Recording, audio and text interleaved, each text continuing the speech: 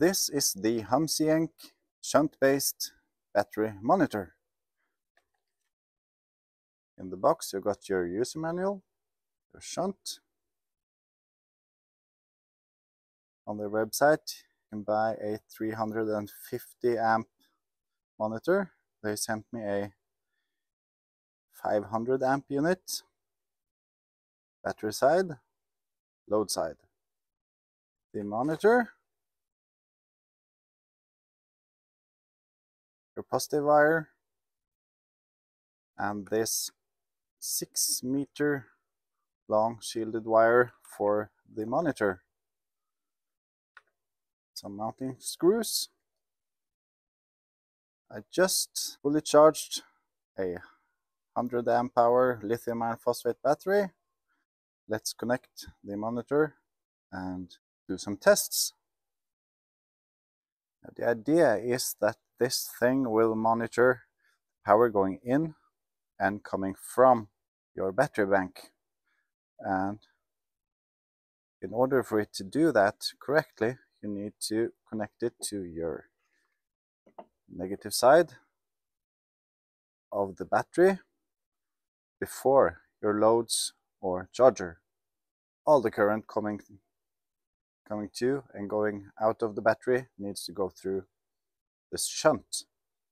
We'll connect a cable coming from the negative side into the B minus, the battery negative side, right here, and a negative wire coming from the shunt to the load. This red positive wire is connected this B plus side and will be connected to the battery positive. Then all you need to do is to hook your monitor up to the shunt with this cable.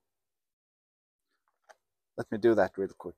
So we got it all connected.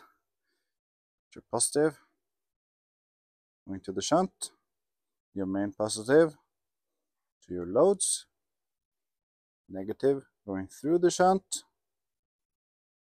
to your loads, connected to the monitor.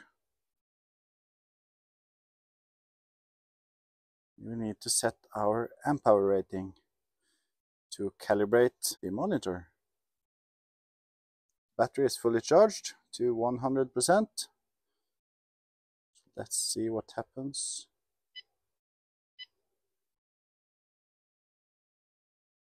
Go. Hold the OK button. This will appear. You can set your alarms. If you're using lead acid, you can set your alarm to about 50%. For a 100 amp hour battery, it would be 50. So I went ahead and set it up. To set it up, long press the OK button. And I set my capacity to 100 amp hours. Fully charged lithium iron phosphate battery at the resting voltage 13.6. Depleted, I set it to 12 volts. Turn off the monitor at 11.8. And that's about it. And then I put a charge on to have it reach its maximum voltage, and it's set to 100% automatically. You can adjust your brightness, the up or down button,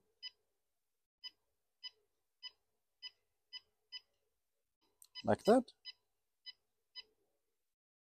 I connected it to a capacity tester to put a load on it to see if it accurately monitors the amps coming from the battery, the amps being drawn. Set it to 10 amps, like that. We got a -10 right there. You can see your wattage, voltage, your capacity remaining in percent and amp hours, and how long the monitor has been in operation. Nice.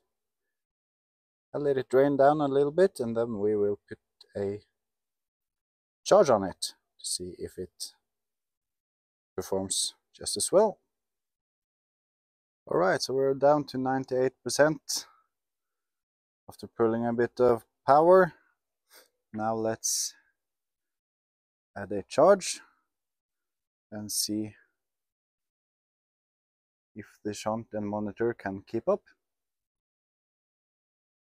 So the charger is connected to the positive and negative. Now let's plug it in.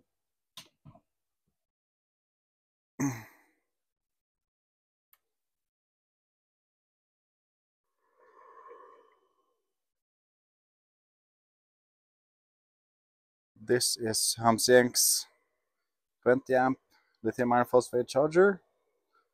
Did a video on that one if you want to check it out. And it's doing it. See the plus sign right there? And the arrows pointing up. So it's working. This could be a nice setup for your RV or camper van or cabin. Most likely you'll have your positive and negative wires connected to a positive and negative bus bar, and all your loads and chargers connected to the bus bars. I'm pretty happy with this monitor. It shows you exactly what you need. There's nothing really fancy about it, but for the price, I'll say it's definitely worth it.